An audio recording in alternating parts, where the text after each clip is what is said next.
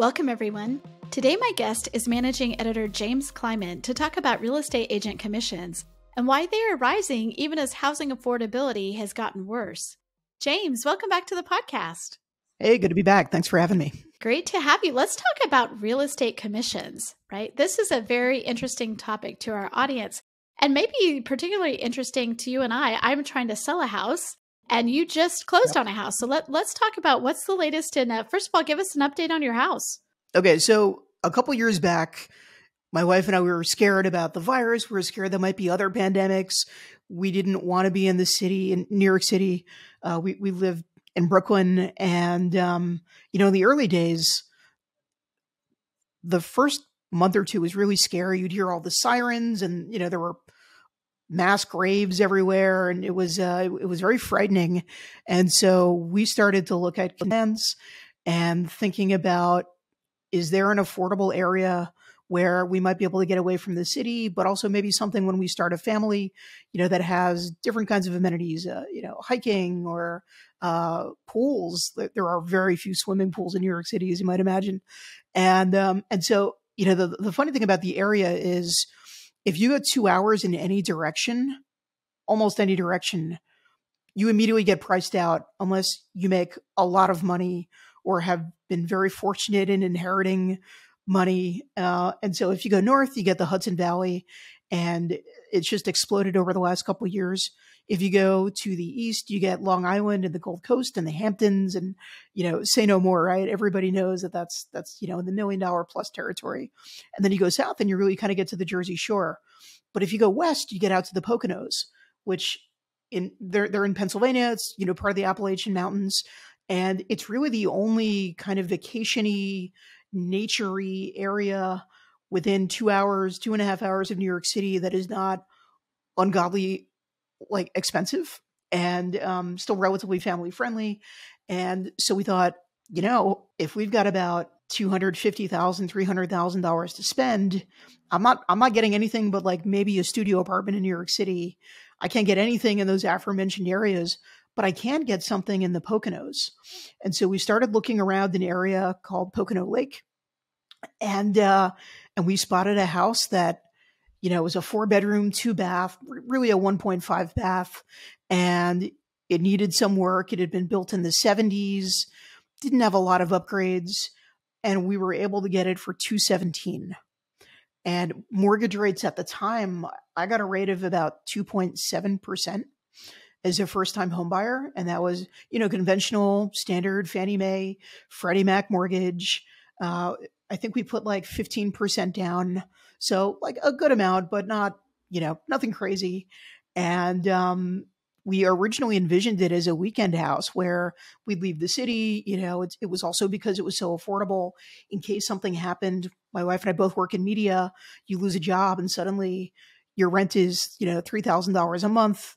Well, it's a lot better if you have a fallback, and the mortgage was about $1,200 a month. And so that was pretty doable. So, I thought it was good planning. And in the end, what happened was we ended up having a child, and all these things you imagine often never come true. And so, getting a crying baby in a car to go 2.5 hours each way and then deal with traffic that's even worse, going back to the city was just too much. And so we ended up renting it out on Airbnb, but then you need a property manager. And it ends up being that you don't really make a heck of a lot in profits, but it's still a short-term rental friendly community. And I think it's a good value. You just can't go to a lot of places in America and get a 4-bedroom, 2-bath house for under $275,000. So we ultimately made the decision, if we're not going to use it, we don't want to be Airbnb investors and property managers. Let's just sell it. I didn't want to get rid of the mortgage rate, but I care more about the continuity of my family and the lifestyle. And if we're not using it, we're not taking advantage of it. Why? Let somebody who wants to actually utilize the property do it.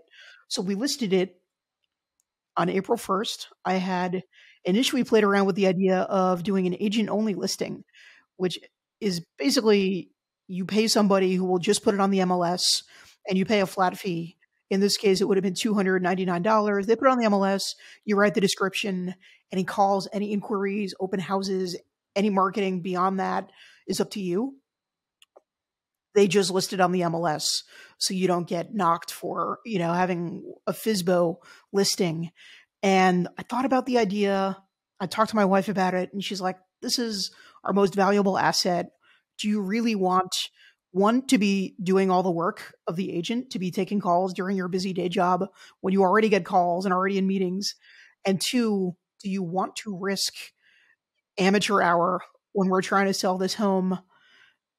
And I said, okay, yeah, you're right. And I totally chickened out, and I decided instead what I'm going to do is I'm going to find the most productive agent in the area. And so fortunately at HW, we have access to a lot of great software, and I was able to find the agent who had sold the most homes in this community at list price or above, and had the shortest number of days between listing and closing.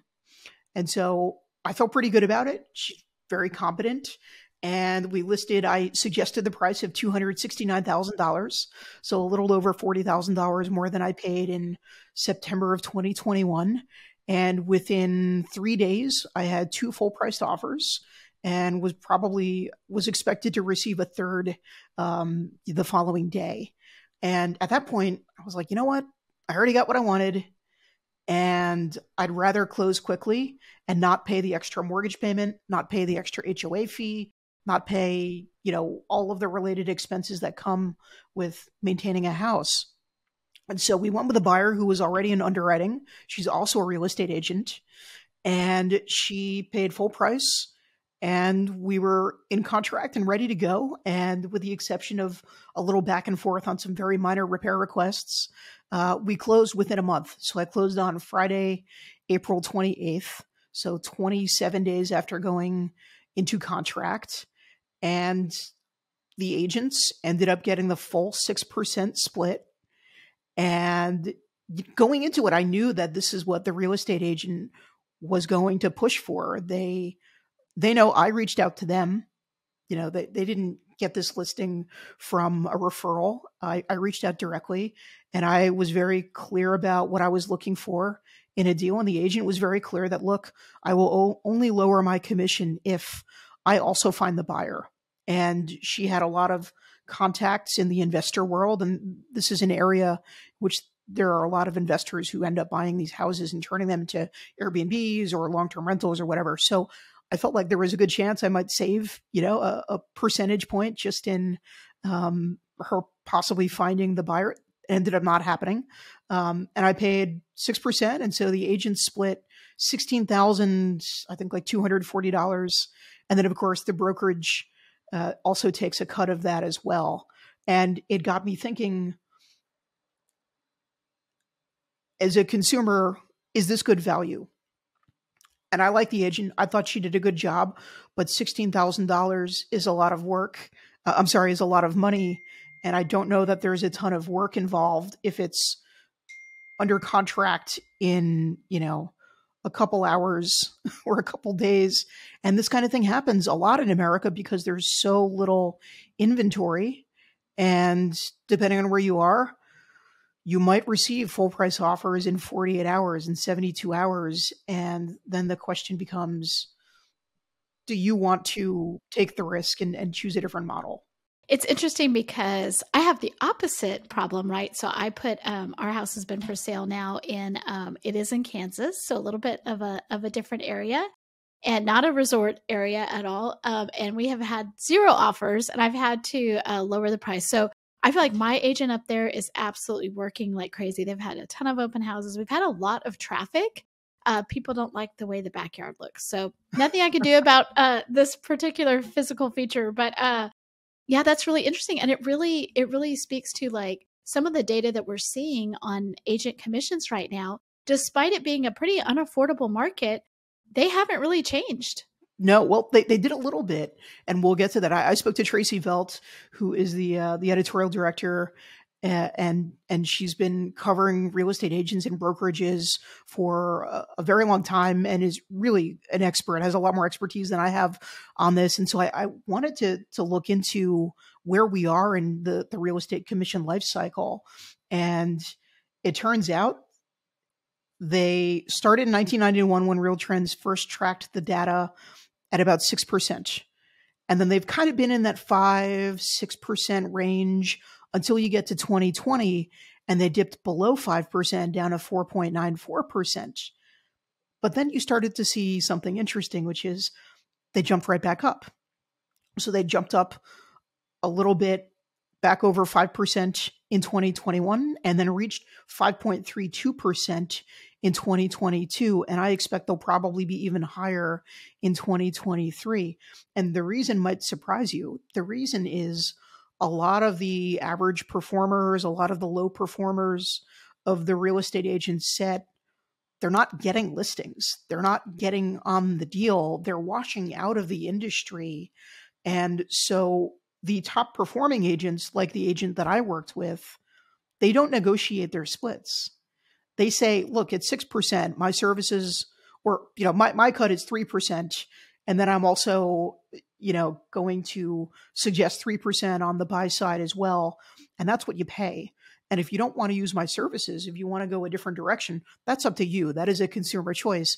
But this is what it costs to utilize my services. And I knew that going in after the first conversation. And so I don't feel like I've been cheated or anything like that. I think she did a very good job because, as I said, I got exactly what I wanted, right? I got full price and they closed within the month. But I think there are a lot of different markets out there where you could see people considering a different direction. And there are a lot of new players involved as well. And so when we look at maybe the scale of where real estate commissions have been, they've mostly been in the 5-ish range when we've had a reasonable amount of inventory. When we talk about a very different housing market environment, we're really looking at 2020, 2021, 2022, and 2023. We don't have a lot of data on that. And so if you look solely at the idea that higher performing agents are grabbing an outsized market share and they're going to keep their splits, on the higher side, we won't see declines on the agent commission side. But there are two factors that I think could change the equation. And one is a very, very significant threat, and it's of the legal nature, and that's the moral case. And this is, of course, a case that's been winding its way through the courts for quite some time. And the long short of it is it's a class action against the NAR, the National Association of Realtors, and several of the top brokerages. And the claim is effectively that sellers are subsidizing the buy-side agents, and there's lack of transparency, and it's an anti-competitive practice. And it could be, in terms of damages, worth $13 billion, which is far in excess what any of these top brokerages even have in terms of market cap. And so this would be a huge killer to the idea of the traditional agent commission structure, which has endured for more than 100 years. We're talking the 1910s when the structure that we now still use really came into existence. And another factor is that there are all kinds of other companies that are looking at ways to reduce affordability or make affordability more in line with what people, are able to pay. It's no secret that affordability is at its worst period in decades. And there are a few key ways to bring it down. One, home sale prices, right? Prices drop. We see that in some markets. We see that in the markets that had a lot of helium, especially in the Sun Belt. But then you also look at the fees. And that's another way of reducing some of the costs associated with buying and selling a house. And so if one were to use, say, a discount broker, or in the example that I'd considered, a listing only agent, you could save $10,000 plus easily. And if you have a lot of data that suggests there are way more buyers than there are sellers, you could roll the dice and think you might be able to save yourself $10,000 and get full listing and come out way ahead. But I think the reality is, and the data bears this out from the last couple of years, is that people are too scared to do it. People have been able to negotiate commissions for years now. That has not changed. The structure that has been in place for a century plus has remained extremely resilient. It has survived legal challenges. It has survived federal regulator, uh, you know, interest. It has survived the advent of the internet and consumers having more information and the ability to perform their own in-depth research. And that hasn't changed. People are going to use a real estate agent 90% of the time. In about 8% of cases, they won't. They'll do it alone. They'll go, what they call FSBO, for sale by only. And that's just really rare. People don't want to bet on themselves. And so I don't think the commissions are going to come down all that much. But at a certain point, affordability is the driving force that will lead to, I think, more models. And, the other factor being that if the NAR loses this case, then suddenly you have buyers that would be negotiating their own commissions, which they really don't do currently because it's baked into the sale on the sell side. And consumers are not comfortable negotiating with agents. They're not on the sell side. They're definitely not on the buy side, right? And so I think that there is a very strong likelihood that some of the portals, some of the marketplaces would begin to offer that kind of service. And the more often people decide to use Zillow to negotiate a commission for a buy-side agent, which they've already been pushing, right? Then I think that changes and that puts downward pressure on the whole commission system. Hi, I'm McKenna Clay, Events and Program Specialist here at HW Media, and I wanted to invite you to our upcoming event this summer. A theme we've heard from housing leaders this year is the importance of relationships to not only survive, but be strategic in 2023.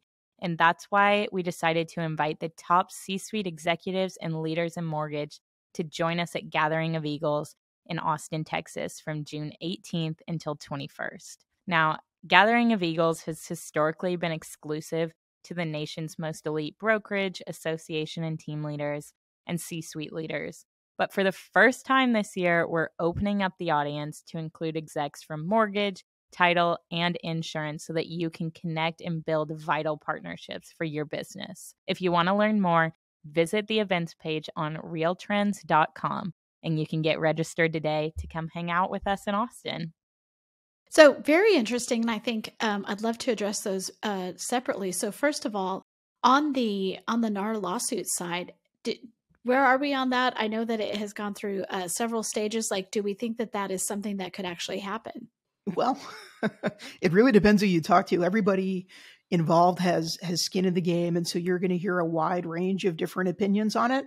I think people who are on the more discount brokerage side, who are, in favor of a radical change to how commissions are structured, will tell you that anything can happen at trial, and they feel that it's a very strong case against the NAR and the other brokerages.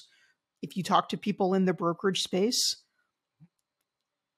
not that they're not worried. I think anyone has to be concerned about a class action lawsuit that could forever upend the way your industry makes money.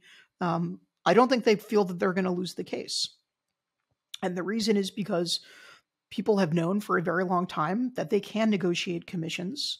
People have known for a long time that they don't have to use agents either. And so those are, I think, pretty compelling arguments in favor of people, being able to not subscribe to the system if they don't want to. I didn't have to choose the agent that I ended up going with. I could have found a discount brokerage. I could have done a FSBO if I wanted to, and then I would have maybe just paid out the buyer's agent 2.5% or 3% and saved myself $10,000 doing that. I decided not to because I didn't feel that in the end it was worth the risk. But we'll see. Like I said, anything can happen at trial. And this is going to trial because they can't really settle it. If they're seeking $13 billion in damages, potentially even more, what do you say, $5 billion, meet in the middle. And then there goes Compass, there goes Anywhere, there goes Keller Williams, that kills just too many potential, companies right then and there. So it's going to trial. It's going to trial. And it is interesting, our two different scenarios. So if you had known, maybe you were like, hey, that would be great if, if you'd saved that $10,000 on my side. There's no way I'm in the Dallas Fort Worth area now. There's no way I could be doing what my agent is doing in Kansas for that. And he is working hard for whatever commission he's going to end up getting because we'll see. Well, let's take the second part there. For years, a decade maybe, we've been talking about who is going to disrupt and replace the real estate agent. And of course, the Zillow was the big one. I mean, that was, the boogeyman that everyone saw. But as you said, I mean, it feels like there's something about this transaction that is not the same as an Amazon or an Uber, or whatever you want to compare it to, where people want to see all that information and then they want a friendly hand taking them through it. Yeah. I mean, that's really, I think, the heart of it. There are discount brokerages, and they say that high commissions are often the result of marketing inefficiencies. So there's Rex, which is an ongoing lawsuit with Zillow. There's Clever, there's Redfin. There are all of these other discount brokerages out there. None of them have managed to gain the kind of market share that would, I think, ultimately result in significant change to how people do business in the real estate space. There are, however, some other interesting models that are coming to the forefront. So Redfin, they operate a little bit differently than most in that they offer full services. Not all discount brokerages offer that, suite of services. And the claim is a Redfin agent could and should be as good as any other agent in America that is offering, the full 6% experience, right? And they have been at times as big as the fifth largest brokerage in the country. No one else is even close. There's no one even close to the pantheon of Redfin in terms of kind of combining those services with the heft of just deal volume, right? They touch so many more deals than others. But there are other players that you don't traditionally think of in the brokerage space that are, I think, potentially going to be game changers. Opendoor is a company that I don't think is in great financial condition. No one I know thinks that either. And they do still have a very significant place in the American real estate system because they are a huge owner of properties. And they do have consumer recognition. I think a lot of people know what Opendoor is. I think a lot of people also know what Zillow is. They have a partnership. Opendoor now has an exclusive listings platform. It's a marketplace. It's called Opendoor Exclusives. And you can go in there. It's, I believe, only offered right now in a couple markets in Texas. But let's say I'm looking for a house in Denton right outside the Dallas area. And I don't want to go through the whole rigmarole of getting an agent and going through all the open houses. I know what I want. I can do a virtual tour like a lot of millennials or Gen Z, and I see a price that I like. I click on the listing. Everything looks good. I can buy that house right then and there. I could just click the button. There's no agent. If I have my own agent, I have to cover his or her fees. And we're starting to see other companies start to have this sort of marketplace model. And I think as consumers become more educated, as consumers get more comfortable doing more of these transactions online, it will lead to some change in, how they transact. And that's not good for an agent, no matter what, because often that means that they're left out of the equation. At the same time, all of this is happening. Opendoor is still incentivizing agents. Opendoor is still trying to work with agents. Zillow is still, in a very complicated relationship with agents, but still working with them and in some cases offering them outsized commissions to get them to, be involved in some of these deals. So as much as we're seeing, companies that offer platforms that could cut out an agent from the transaction, we're seeing them also hedge that risk by working with agents on the other side. There are a couple out there that are auction style. Rob Hahn, he's an industry consultant. He has a new platform that's coming out. I think he's just in Phoenix right now. But there are a couple out there as well. And look, if you're in in a hot market and you know that your neighbor recently sold and they paid $35,000 in agent commissions and they had 5 full price offers in a day, and you're thinking, all they did is put a description on the MLS and take some pictures. Like, did I need to pay $35,000 for that? Like, no, maybe I'll choose a different route. I think that will eventually come to some level, but at the end of the day, never bet against the real estate commission structure. It's been around 100 years plus, and we know that people are aware that they can negotiate, and they don't want to go with a discount broker. They don't want to go with, the FSBO listings. So I think it will endure unless the court cases really shake something out of this tree. I think we're just going to see slight escalations of, that 5.32 going slightly north, and maybe in some years because of the market going a little bit down. But I would bet on this staying the way it is. That is so fascinating. Thank you so much for kind of walking us through that, because it is something that I think is in some ways very easy for consumers to understand. Like, this is the part of the real estate, we're not talking about the mortgage process. We're like, oh, let's get into the weeds. It's like, this is something that anybody who's bought or sold a house has felt the pain of, but also benefited from, right? If they had to get an agent or they know the process. And so I do think this is really interesting. And as you said, that commission structure seems unassailable, even though it has been assailed. People have tried, right? Unsuccessfully. Yes. Unsuccessfully. Well, James, thanks so much for being on and walking us through that. And I will talk to you again soon, I'm sure. All right. Thanks, Sarah. Take care.